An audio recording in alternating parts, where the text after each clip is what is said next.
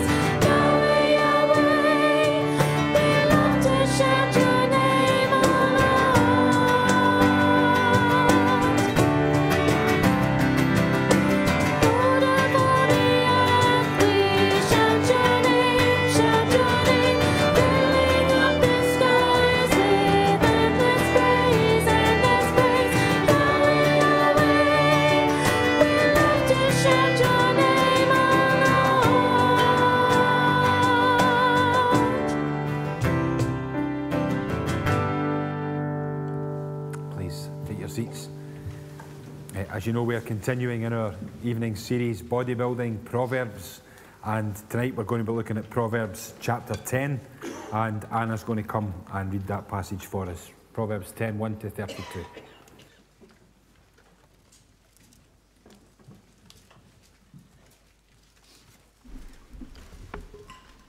The Proverbs of Solomon. A wise son makes a glad father, but a foolish son is a sorrow to his mother. Treasures gained by wickedness do not profit, but righteousness delivers from death. The Lord does not let the righteous go hungry, but he thwarts the craving of the wicked. A slack hand causes poverty, but the hand of the diligent makes rich. He who gathers in summer is a prudent son, but he who sleeps in harvest is a son who brings shame. Blessings are on the head of the righteous, but the mouth of the wicked conceals violence.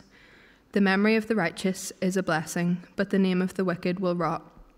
The wise of heart will receive commandments, but a babbling fool will come to ruin. Whoever walks in integrity walks securely, but he who makes his ways crooked will be found out.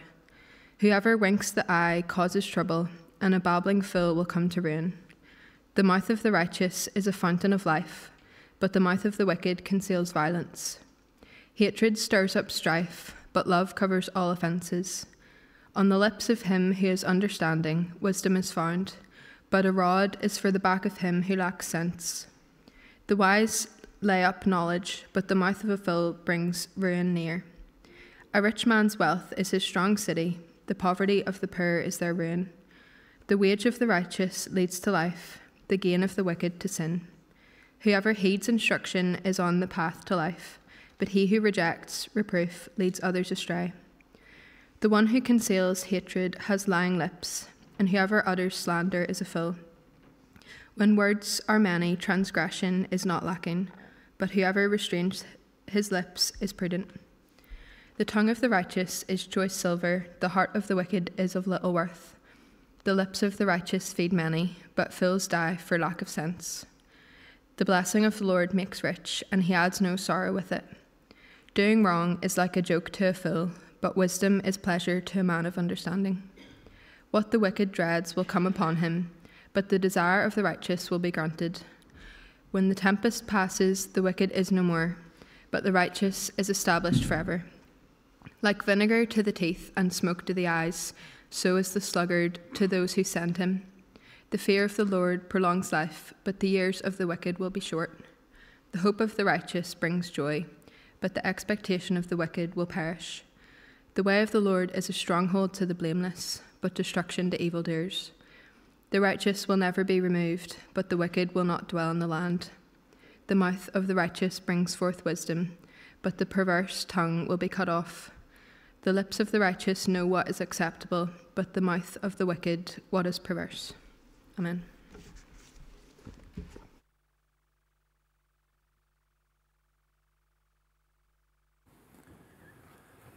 Well, let's come before the Lord in prayer and spend some time in prayer before him.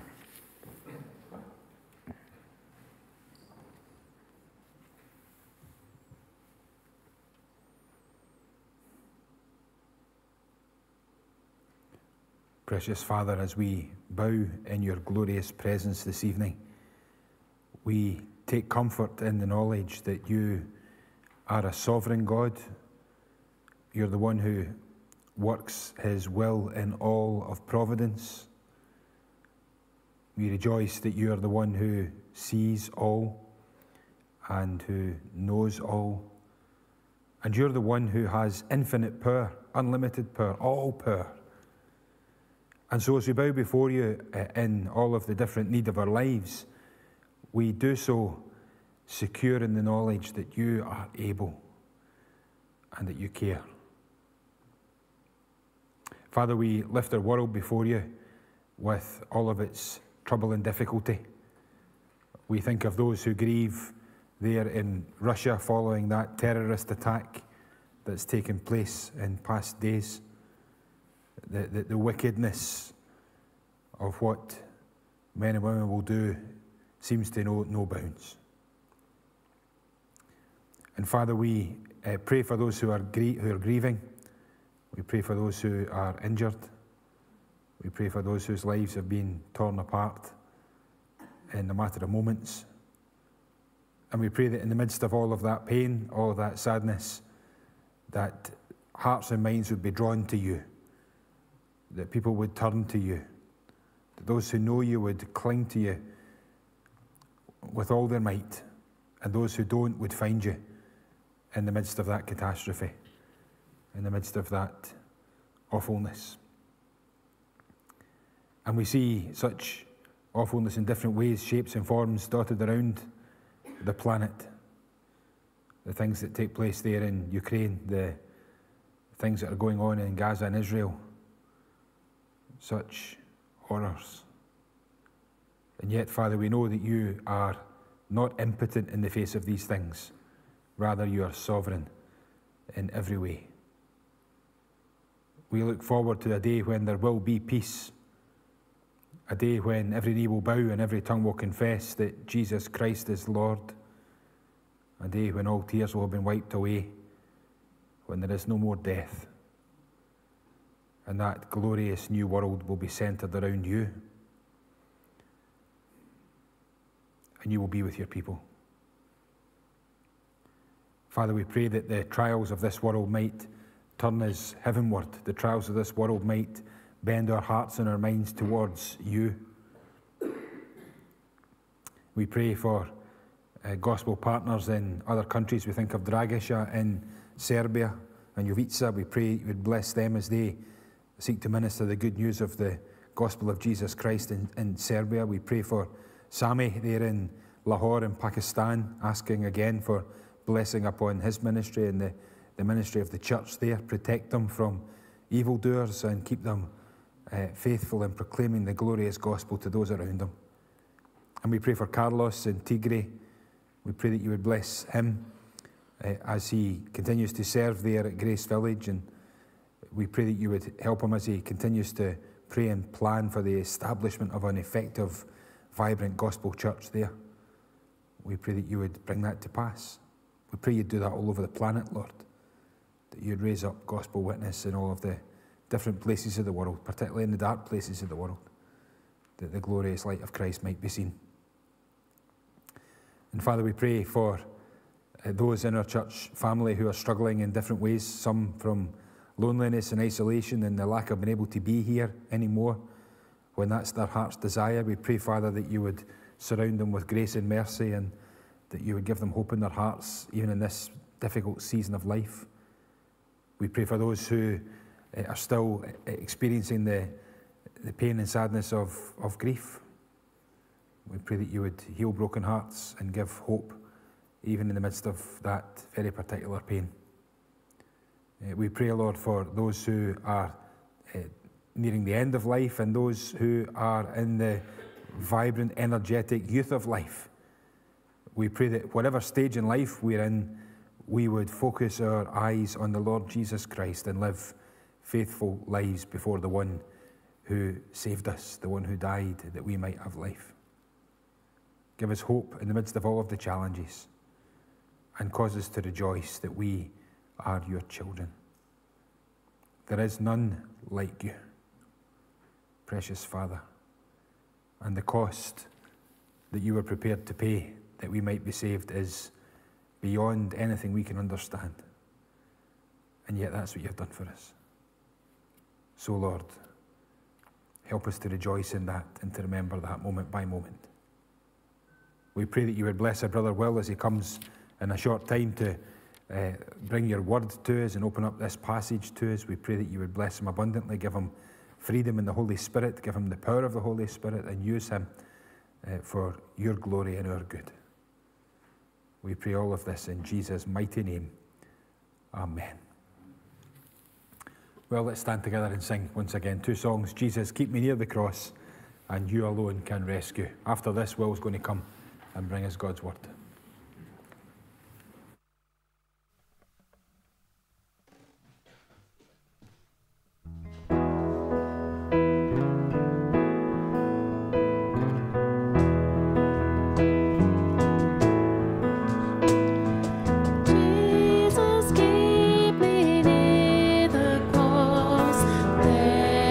Precious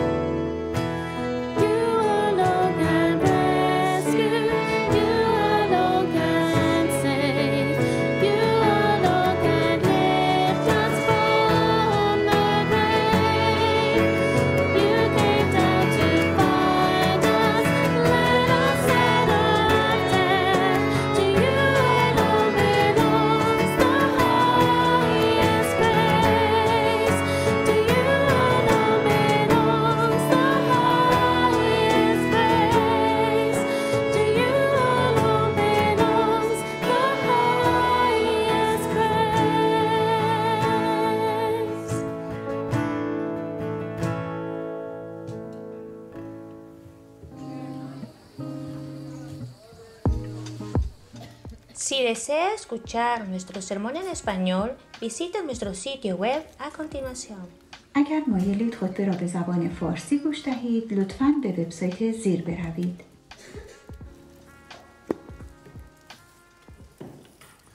Well, good evening. So we're back in Proverbs again. Hopefully, we're going to be able to focus on a few bits of text to help us. I may have some slides. I do. Thank you very much. Whoever put them up there for me. Okay. I can see the wee thing, but I'm not sure. Now, throughout our lives, we're surrounded by speech, and that speech can have quite a big effect on us. For example, as a child, your parents would have spoken to you, and those words can be words of encouragement, or they can be words of discouragement. As Christians, we're meant to bring our children up in the Lord, but we're also not to exasperate them. Now, once you're then a bit older, you might be at school or university or at work, and you can be surrounded by colleagues or peers who again might say things which are more or less helpful. You may well have heard the common rhyme, sticks and stones don't break my bones, will break my bones, but words will never hurt me. But the point of this sermon is that words are exceptionally important, and they do have a lasting effect on us.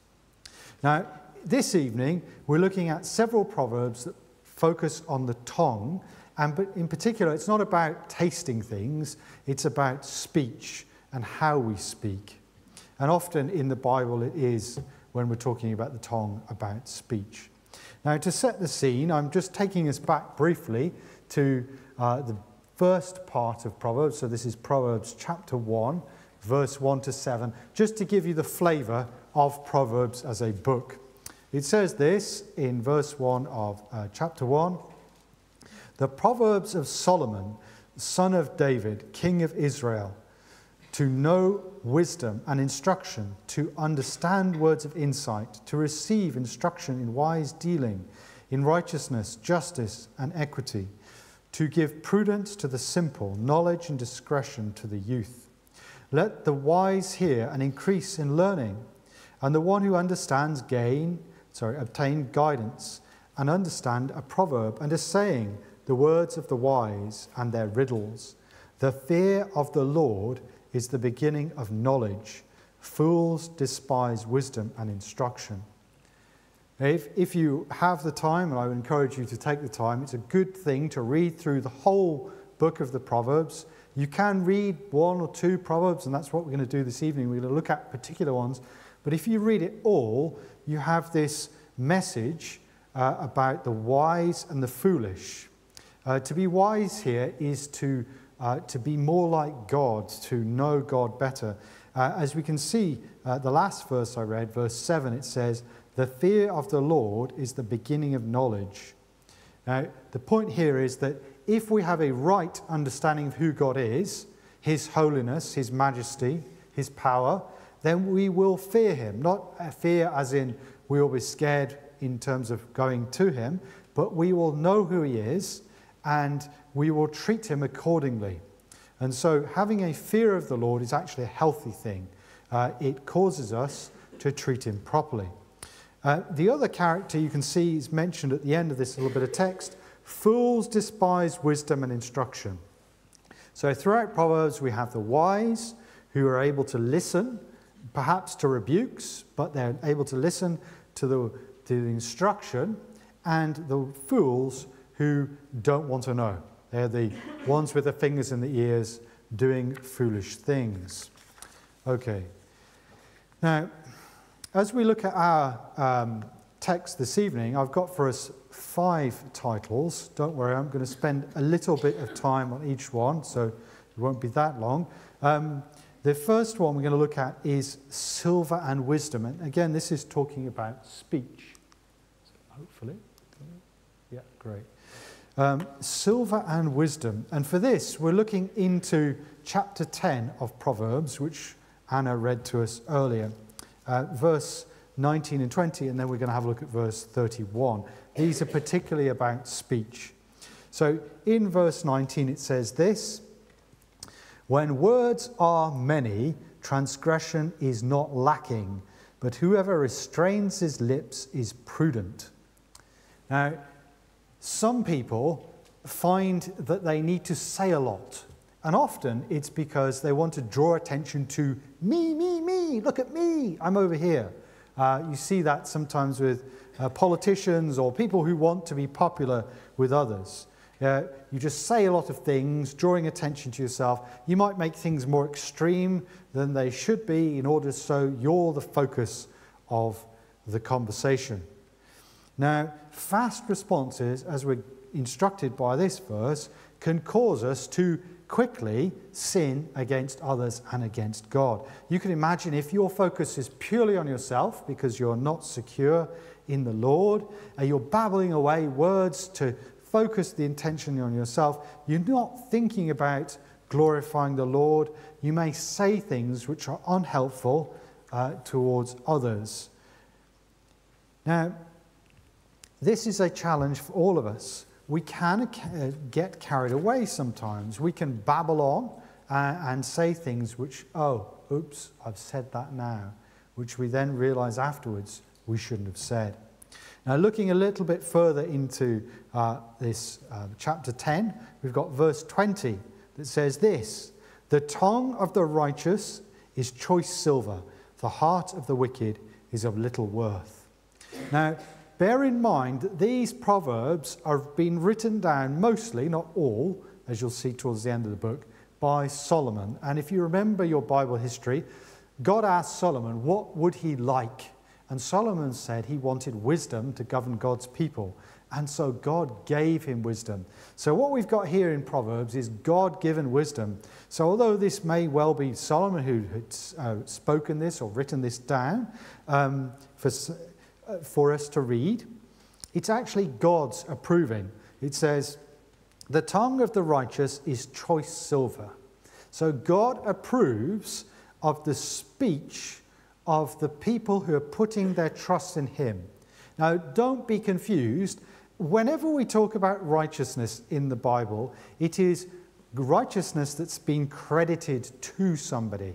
So that person has put their faith in Jesus Christ and they're trusting God, and so by their life, living out their life, they are faithfully following God, and you can see that faith in their works. That is, their tongue is somehow bridled. What they're saying is said carefully because they fear the Lord, and so the Lord is working through them.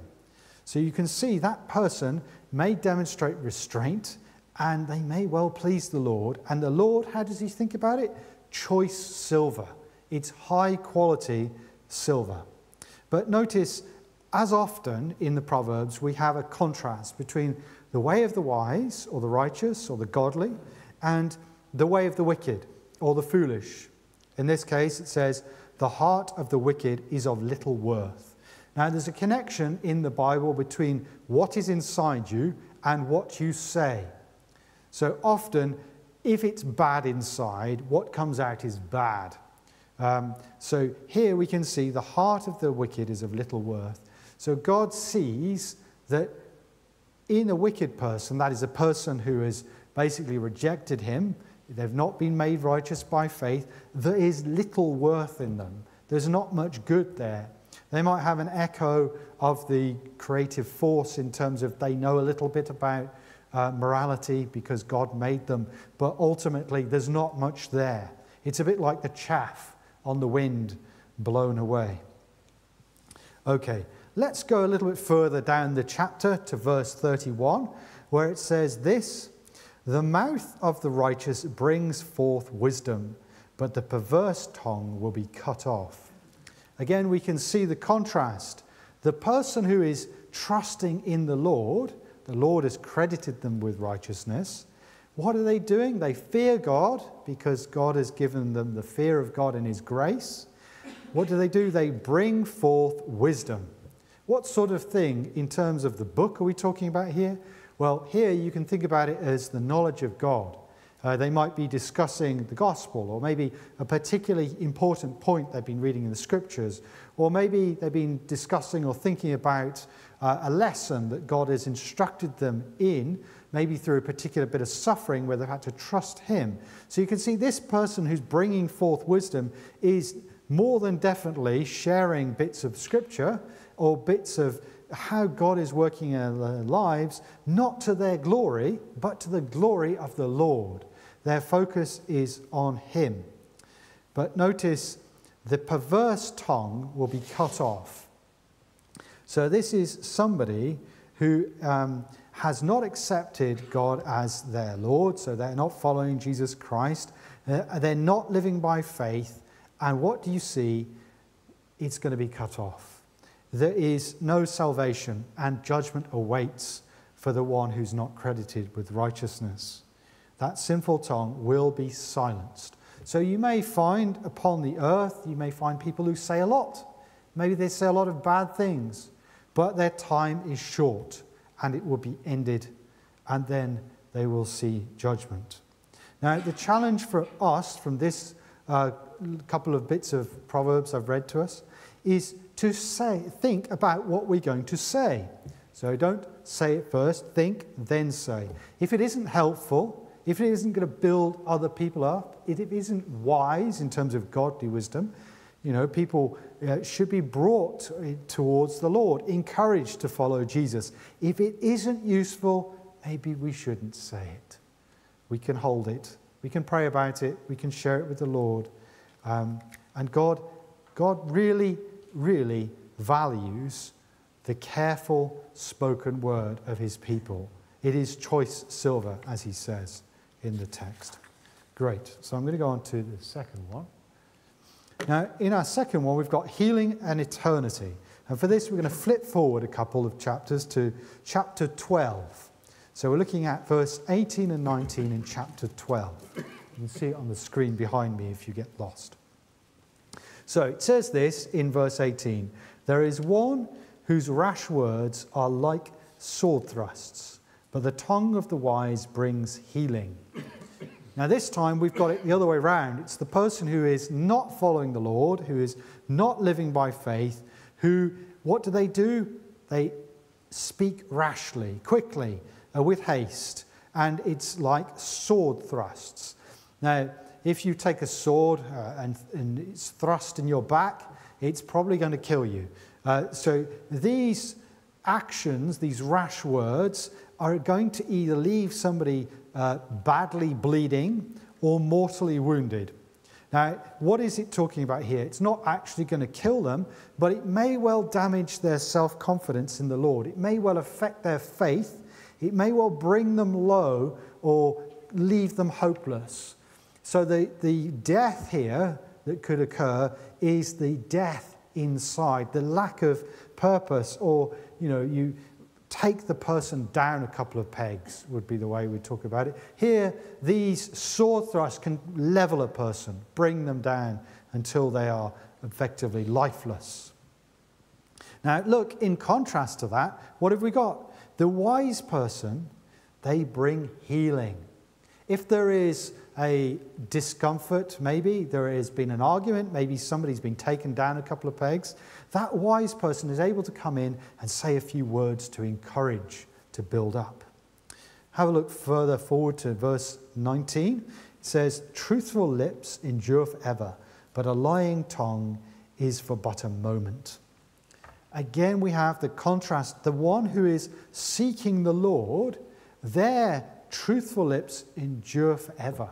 Their work done for the Lord lasts forever. They have hope in the eternal God. But the lying tongue is but for a moment. It passes away. It doesn't last. They're like the chaff in the wind, and their words will be gone. Before they realize it, it's too late. Now, we can damage others with our words, intentionally or unintentionally. We can be careless. If you remember the World War II propaganda, it used to say, in Britain anyway, careless talk costs lives. And that is a challenge to us in the church. Are we the problem? As elders, we're often potentially the biggest problem, but are we the problem that's preventing somebody hearing the gospel? Are we getting in the way? Are our rash words causing somebody to lose hope or certainty in the Lord? Now, the Lord can override our weakness. Don't get me wrong. He can override our weakness and still secure somebody for himself. But it is a good thing to look at ourselves and bridle our tongues and think about what we are doing. So I'm going to go on. Life and knowledge. So this, we're flipping forward again a couple of chapters. So we're on chapter 15 now. And we're going to look at 2 verses in chapter 15. Now, the first one of these is chapter 15, verse 2. It says, "The tongue of the wise commends knowledge, but the mouth of fools pour out folly." Again, here, knowledge is the knowledge of God. It is to know God, to have a close personal relationship with him. Whereas what comes out of the fools? Folly. It's useless. Now, you probably have seen follies occasionally. They are actually buildings that people used to build to employ workers. They didn't have any purpose. They were just to allow poorer people to be paid, but they're ultimately useless. Hence, folly is what we have here, rather like a folly building. There is nothing good that's coming out of this person. They babble away, probably to draw attention to themselves, and they are actively rejecting God's wisdom. And they promote, what do they promote? Nonsense and sinful behavior. And this is the sort of thing we can see today. We can see people promoting things which might look sort of okay, but if you look inside the box, they are ultimately useless. They are nonsense, and they may well make the person look good, but they're ultimately not helpful. So verse 4, we've got, "A gentle tongue is a tree of life, but a perverseness in it breaks the spirit." Now, tree of life, you're thinking the garden, tree of life. A gentle tongue, now this tongue is one who speaks gently or kindly, values others. That person is similar to the Lord. They are able to see God's work. They are trusting the Lord, and they can see the Lord working through them. And so, what does their tongue do?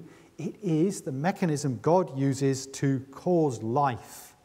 You or me or whoever in the church might be used by God to be the vessel through which the gospel is shared, to be the person who carries that message. We're not the Saviour, but the gospel goes through us, and in doing so can be life to somebody else. Whereas the perverseness, what does it do? It breaks the spirit. It is essentially crooked or perverse. This word here could be either one. And that person is acting as a servant of Satan. They are undermining the truth and causing someone potentially to lose hope. Let's move on to number 4. So 4, we've got here misery and restraint. And we're going on a couple more chapters to chapter 17, 20 and 28 we're going to look at. So it says here in 20, "A man of crooked heart does not discover good, and one with a dishonest tongue falls into calamity." Now here we've got a person who has not been restored by the Lord. It is a person who is godless, who is not trusting in the Lord. Their heart has not been changed. There is no Holy Spirit working in them. And what does it look like? A man of crooked heart, or a woman of crooked heart, does not discover good. Now, again, the word good here, meaning of God. Jesus himself would say, "You call me good teacher, but no one is good except God." This discover good, discover the purposes of God. So if somebody has a twisted, broken heart, that God hasn't changed them, they can't find him. In this we can see the message of God's grace, that it is God's grace that changes people so they can find him, so that they can see what is good in the eyes of the Lord. And that person who's fallen, who's not been saved, their dishonest tongue falls into calamity, into disaster, into misery. It is sure that they will end up being judged by the Lord one day. If you look a little bit further onto verse 28, you can see even a fool who keeps silent is considered wise. When he closes his lips, he is deemed intelligent. So the encouragement here is, if you've got nothing good to say, don't say anything. It can well be the right thing to do, just not to say it. And here, this person who is otherwise a fool will look wise, because other people will say, oh, he's not talking. That's a good idea. Nevertheless, you could also turn it around and say, well, in this person, there's no work of the Lord, and so the person doesn't actually have anything useful to say, so he may as well not say anything.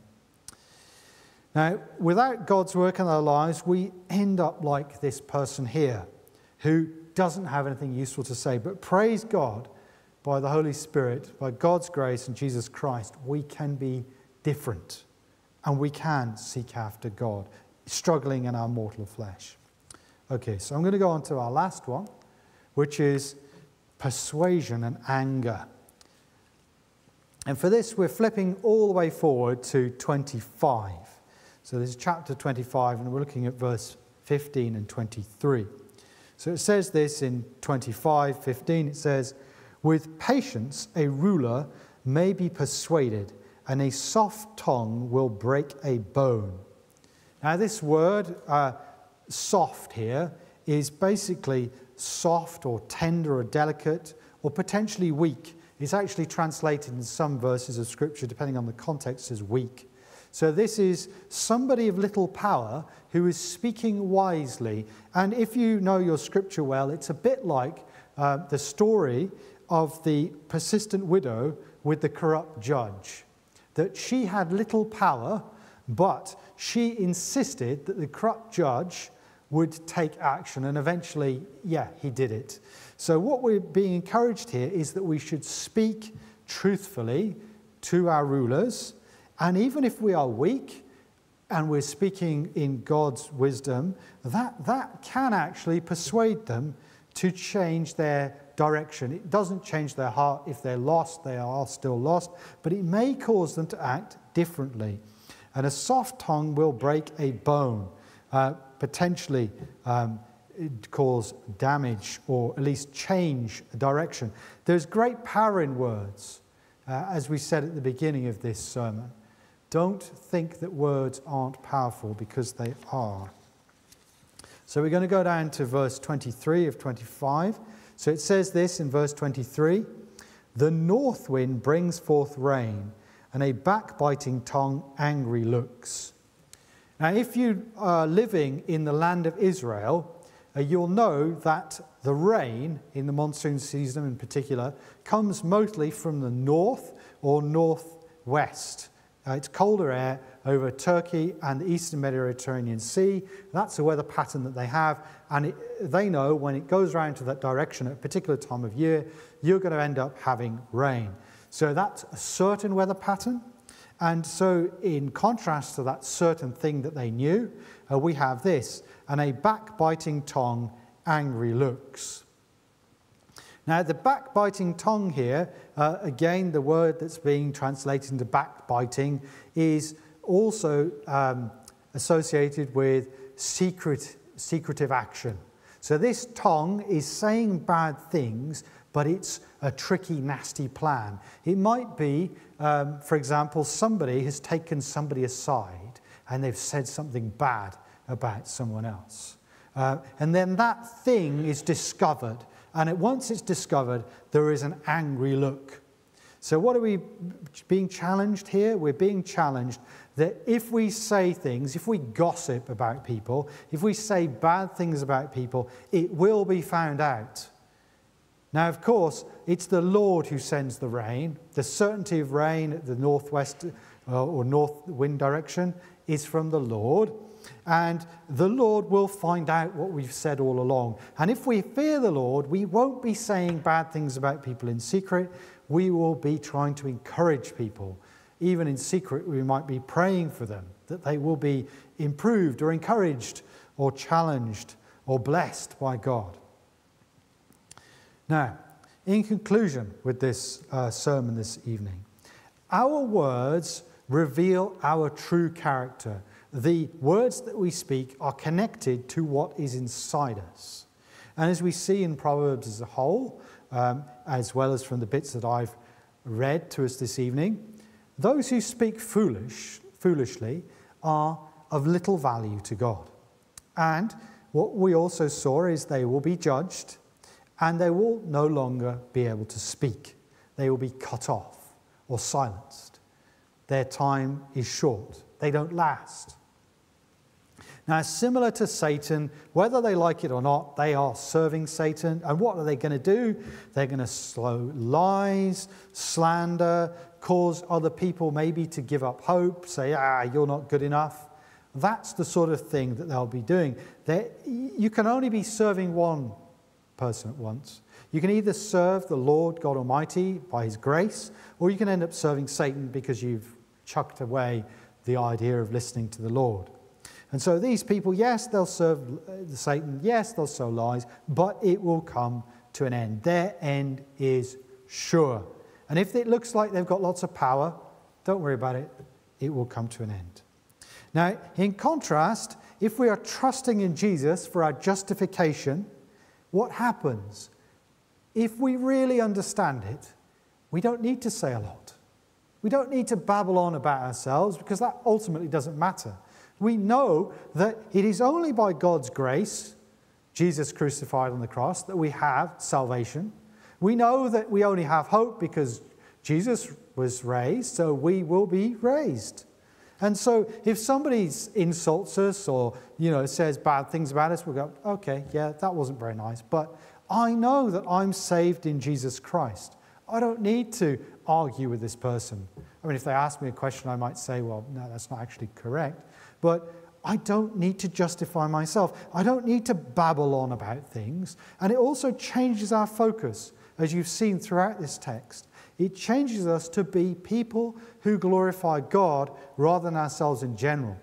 And so out of a heart who seeks to follow the Lord Jesus Christ will come words of wisdom, words of godly wisdom, teachings, sayings, maybe ways that the Lord has blessed and encouraged, not to glorify the person who's speaking, but to glorify the Lord.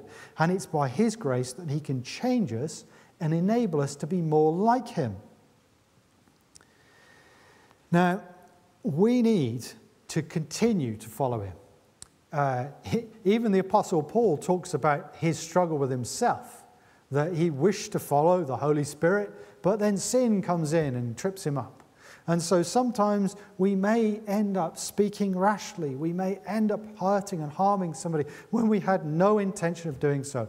We may have said a foolish joke and then that person's really upset. Or it could be all sorts of things where we've missed the mark.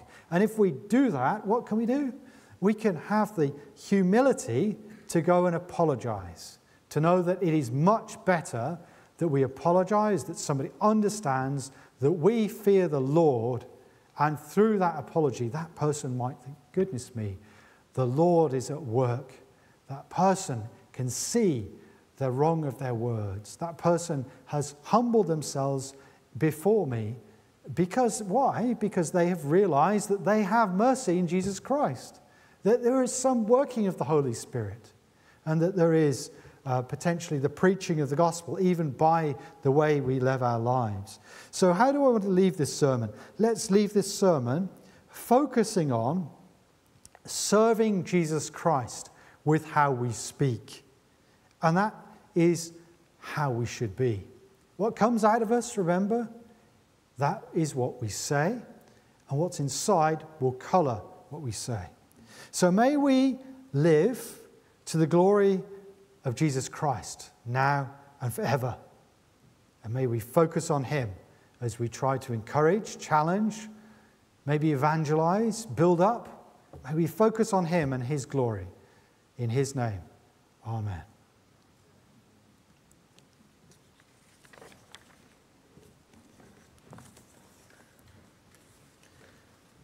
Now we're going to sing our closing hymn, which is Your Will be done, my God and Father.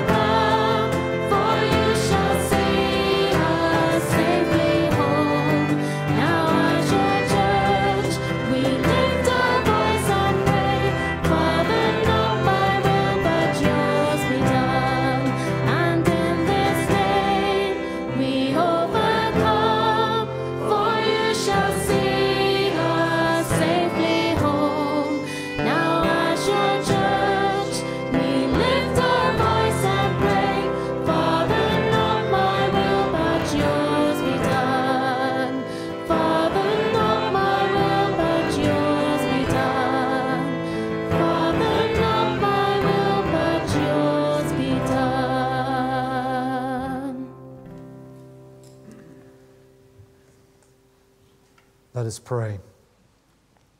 Father, we pray that your will be done and not our own. Father, we pray that you would teach us to be your people. Help us, Lord, to listen to your servant. Father, listen to your scriptures. Listen to your preaching. Help us, Lord, to listen to your Holy Spirit. And ultimately, help us, Father, to follow Jesus Christ. Please, Father, may you mold us and shape us in your image. In Jesus' name, amen. Let us say the grace to each other. Great.